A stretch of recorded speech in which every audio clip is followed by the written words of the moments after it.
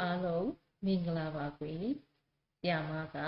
ပထမတန်းသိပ္ပံသင်ယူသစ်အားဆွေးနွေးပို့ချပေးမှာဖြစ်ပါတယ်ကွယ်။ဒီတစ်ပတ်မှာတော့ဆရာမတို့အခန်း6စွမ်းရည်အမျိုးမျိုး Powers of Energy အခန်းမှာ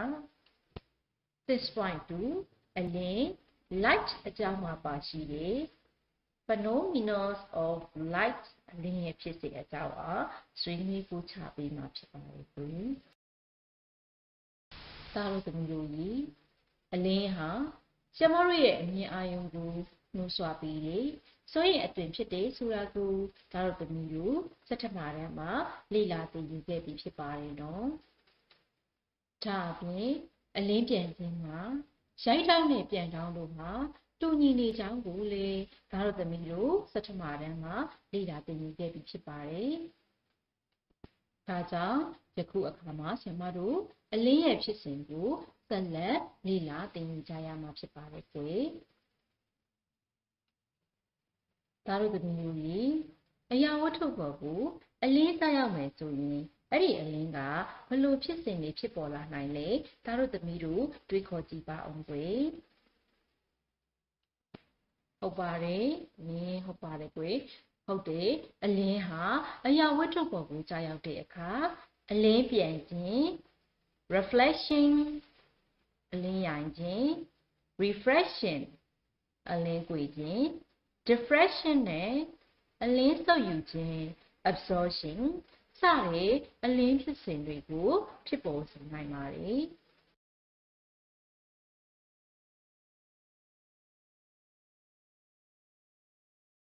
အားလုံးသမီးတို့ရေအလင်းဟာနေရာတိုင်းကိုဖြတ်သန်းသွားလာနိုင်တယ်လို့ဒါတို့သမီးတို့ထင်ပါသလားကွယ်။ဟုတ်ပါတယ်အလင်းဟာဗလာနဲ့ကင်းလင်းပြင်တွေကိုတော့ဖြတ်သန်းသွားလာနိုင်ခြင်းရှိပါတယ်။ဒီပုံလေးမှာဆိုရင်အလင်းဒီကြားမှာခံနေတဲ့ဒီအရာဝတ္ထုပစ္စည်းကိုဖြတ်သန်းသွားလာနိုင်ခြင်းမရှိဘူးပေါ့ကွယ်။အဲ့လိုမျိုးအလင်းဖြတ်သန်းမသွားနိုင်တဲ့ကြားခံတွေကိုအလင်းပိတ်ပစ္စည်း opaque လို့ခေါ်ပါတယ်။ဥပမာနဲ့အားဖြင့်ပြောရမယ်ဆိုရင်တော့ကတ္ထုပြားတွေတတ္ထုပြားတွေထိုအရာတွေဟာအလင်းပိတ်ပစ္စည်းတွေဖြစ်ပါတယ်။ဒါတို့သမီးတို့လည်းဒါတို့သမီးတို့သိတဲ့အလင်းပိတ်ပစ္စည်းတွေကဘာတွေဖြစ်မလဲဆိုတာကိုစဉ်းစားကြည့်ပါအောင်ကွယ်။အလင်းပေါက်ကြားခံနဲ့ transparent or medium တစ်မျိုးကနေပြီးတစ်မျိုးသို့အလင်းဖြတ်သန်းသွားတဲ့အခါမှာဉာဏ်နှုန်းတွေပြောင်းလဲခြင်းကြောင့်ပဲအလင်းရိုင်ခြင်းဆိုတာကဖြစ်ပေါ်လာပါတယ်။အလင်းကို geometry ဆိုင်ရာအလင်းပညာ geometrical optics နဲ့လေ့လာပါမယ်။အလင်းရဲ့လှိုင်းအလျားဟာအလွန်တိုတဲ့အတွက်ကြောင့်မို့လို့နှာခေါင်းကိုဆွဲတဲ့အခါဖြောင့်တန်းစွာသွားတဲ့အလင်းတန်းဖြင့်ဖော်ပြပါတယ်။ဒါတို့သမီးတို့ရေအမှတ်တစ်ခုကိုဖြတ်ပြီးဥတီဘက်တစ်ဖက်သို့သွားနေတဲ့အလင်းကိုအလင်းတန်းလို့ခေါ်ပါတယ်။အဲ့ဒီအလင်းတန်းကမျက်နှာပြင်တစ်ခုကိုထိလိုက်တဲ့အခါမျက်နှာပြင်ကိုထိတဲ့အလင်းတွေမှာပါဝင်တဲ့အလင်းတန်းကိုတော့ရိုက်လင်းတန်းလို့ခေါ်ပါတယ်ကွယ်။အလင်းတန်းတစ်ခုဟာမျက်နှာပြင်တစ်ခုအားထိတွေ့ပြီးအဲ့ဒီမျက်နှာပြင်မှာဥတီယာပြောင်းပြီးပြန်ထွက်လာခြင်းကိုတော့အလင်းပြန်ခြင်းလို့ခေါ်ပါတယ်ကွယ်။ဒါတို့သမီးတို့ရေအလင်းတန်းတစ်ခုဟာမျက်နှာပြင်ကိုလာချိပြီးအလင်းရိုက်မိ၍အလင်းပြန်တဲ့အခါမှာအလင်းပြန်ရာဘက်ကိုပြတဲ့အလင်းတန်းကိုတော့ပြန်လင်းတန်းလို့ခေါ်ပါတယ်ကွယ်။အလင်းပေါက်အလင်းမုံနဲ့အလင်းပိတ်ဝတ္ထုရဲ့မျက်နှာပြင်ဒီမှာအလင်းပြန်ခြင်းဖြစ်ပေါ်လို့ရှိပါတယ်။ဒါအပြင်အလင်းရဲ့သဘောတဘာဝအရာအလင်းဟာကြားခံတဲ့တစ်မျိုးလေးကိုပဲဖြတ်ခဲ့မယ်ဆိုရင်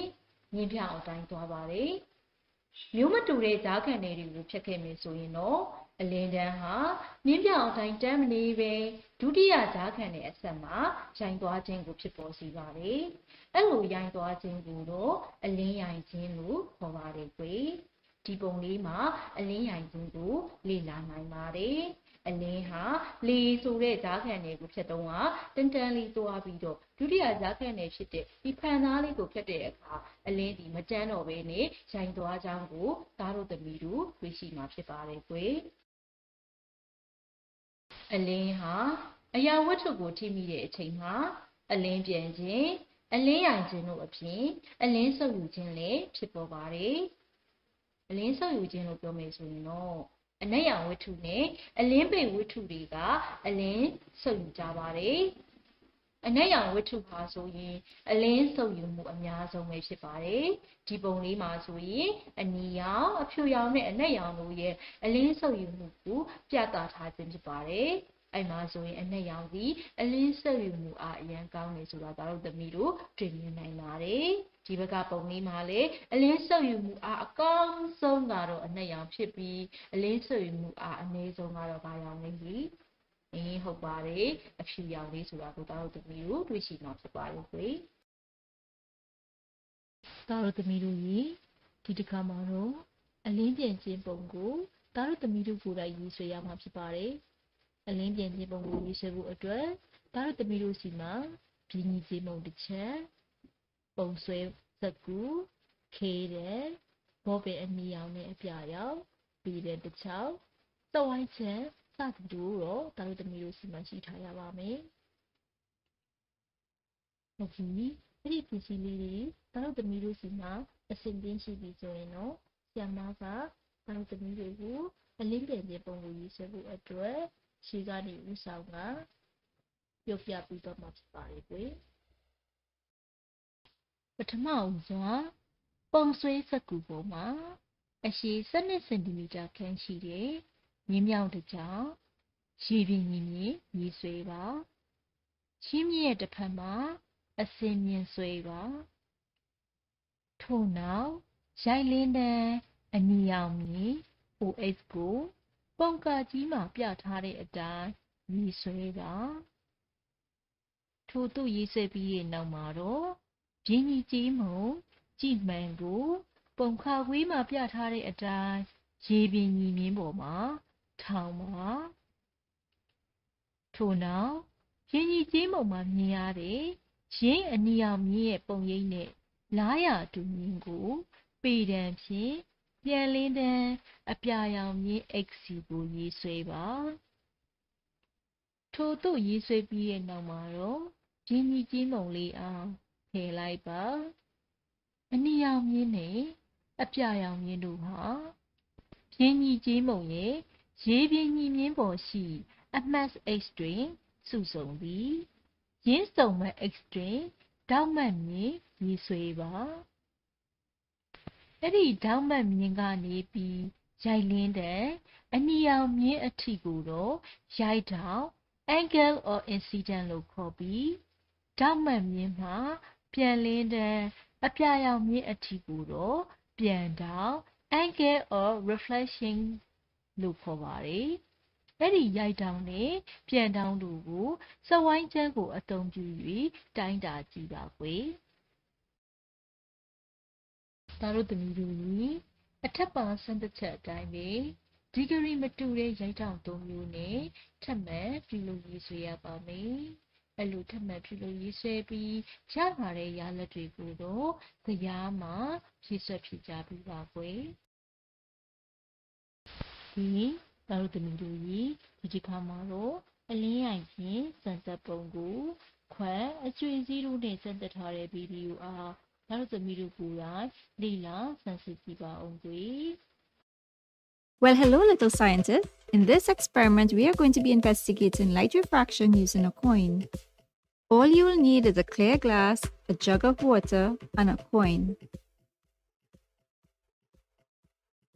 The first thing that you would need to do is to place the coin on a flat surface. Next, place the base of the clear glass over the coin. Look through the side of the glass. Can you see the coin? Now fill the glass with water.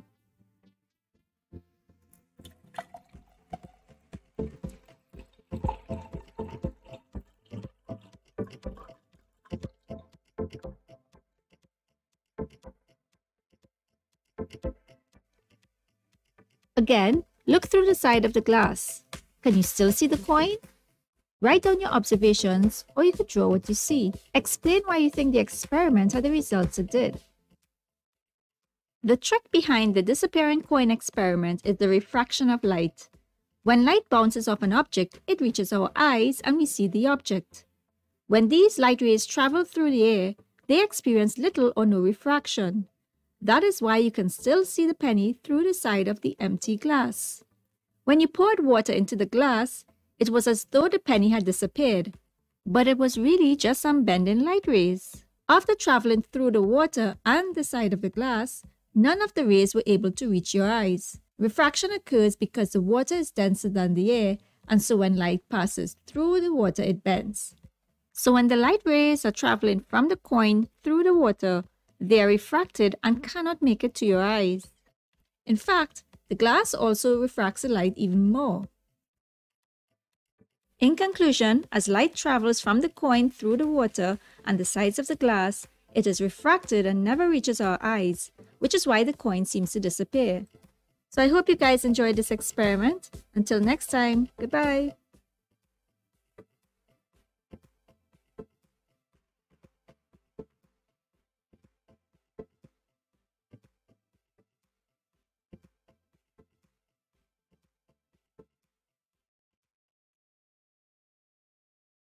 ဒီဗီဒီယိုလေးကိုလေ့လာပြီးပြီဆိုတော့ဒါတို့သမီးတို့တွေ့ရှိထားတဲ့ဟာလေးကိုလေဒီချမှတ်ထားပါဒီတစ်ခါမှာတော့ဒါတို့သမီးတို့ကိုယ်တိုင်အလင်းရိုင်ခြင်းကိုခွက်အကျွေးလေးတို့နဲ့ဆက်သက်ကြပါမယ်ခွက်တစ်ခုတည်းမှာအကျွေးစည်းကိုဒါတို့သမီးတို့ရဲ့ပုံနှိပ်စာအုပ်မှာပါတဲ့ပုံကကြီးမှာပြထားတဲ့အတိုင်းခွက်ရဲ့အပေါ်ဘက်ကနေပြီးစောင်းပြီးတော့ကြည့်မယ်ဆိုရင်မမြင်နိုင်တဲ့နေရာမှာအကျွေးစည်းလေးကိုထည့်ရပါမယ်ခွက်ကိုရေပြည့်လို့နီးပါဖြည့်ပါအဲ့ဒီအချိန်မှာအကျွေးစည်းကိုနေရာမရွေ့အောင်တော့သတိပြုရပါမယ်ပြီးရင်ဒါတို့သမီးတို့ခွက်ရဲ့ဘေးကနေပြီးတော့ကြည့်ပါဒါတို့သမီးတို့ဘာကိုတွေ့ရှိရပါသလဲ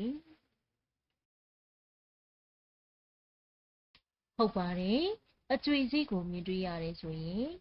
ရေမထည့်မီအချိန်ကခွက်ထဲမှာရှိတဲ့အကျွေးစည်းကိုဆရာမတို့တို့မမြင်တွေ့နိုင်ပါဘူးရေထည့်ပြီးမှကြည့်မယ်ဆိုရင်အကျွေးစည်းကိုမြင်တွေ့ရခြင်းဟာဘာကြောင့်လို့သားတို့သမီးတို့ထင်ပါသလဲကွယ်အကျွေးစည်းကနေလာတဲ့အလေးနဲ့ဟာဖန်ခွက်ထဲမှာရှိတဲ့ရေကိုဖြတ်ပြီးလေထဲသို့အဝင်မှာအလေးရိုင်သွားတဲ့အတွက်ကြောင့်မို့လို့အကျွေးစည်းကိုကြည့်ရှုပြီးမြင်ရခြင်းဖြစ်ပါတယ်အဲ့ဒီရိုင်ရင်းတဲ့ကြောင့်ခွက်ရဲ့အောက်ခြေကအကျွေးစည်းဟာအနှဲငယ်မြင့်တက်နေပုံကိုလေတွေ့မြင်ရခြင်းဖြစ်ပါတယ်ကွယ်ဒီစမ်းသပ်ချက်အရအလင်းဟာရေလေကြည်လင်တဲ့ဖန်ကဲ့သို့အလင်းပေါက်ဝတ္ထုများဖြစ်တဲ့မျိုးမတူတဲ့ကြားခံတဲ့တစ်မျိုးကနေပြီးတစ်မျိုးသို့ဖြစ်သွားတဲ့အခါကြားခံတဲ့ရဲ့အဆက်မှာအလင်းရိုင်ခြင်းကိုဖြစ်ပေါ်စေပါတယ်ကွယ်ဒါတို့သမီးတို့ရေအဓိကအချက်အနေနဲ့ကတော့အလင်းပေါက်အလင်းမုံနဲ့အလင်းပိတ်ဝတ္ထုတွေရဲ့မျက်နှာပြင်တွေဟာအလင်းပြန်ခြင်းကိုဖြစ်ပေါ်စေပါတယ်အလင်းဟာမျိုးမတူတဲ့အလင်းပေါက်ကြားခံတဲ့နှစ်မျိုးဥပမာအားဖြင့်လေမှရေကိုဖြတ်သွားတဲ့အခါရိုင်သွားပါတယ်အလင်းဟာရေလေကြည်လင်တဲ့ဖန်စတဲ့မျိုးမတူတဲ့အလင်းပေါက်ကြားခံတွေကိုဖြတ်သွားတဲ့အခါအလင်းရိုင်ခြင်းကိုဖြစ်ပေါ်စေပါတယ်အလင်းဟာအရာဝတ္ထုကိုထိမိတဲ့အချိန်မှာအလင်းပြန်ခြင်းအလင်းရိုင်ခြင်းတို့အပြင်အလင်းဆုပ်ယူခြင်းလည်းဖြစ်ပေါ်ပါတယ်အနက်ရောင်ဝတ္ထုနဲ့အလင်းပိတ်ဝတ္ထုတွေမှာဆိုရင်အလင်းဆုပ်ယူပါတယ်အဲ့ဒီထဲမှာမှအနက်ရောင်ဝတ္ထုဟာဆိုရင်အလင်းဆုပ်ယူမှုအများဆုံးဖြစ်ပါတယ်ကွယ်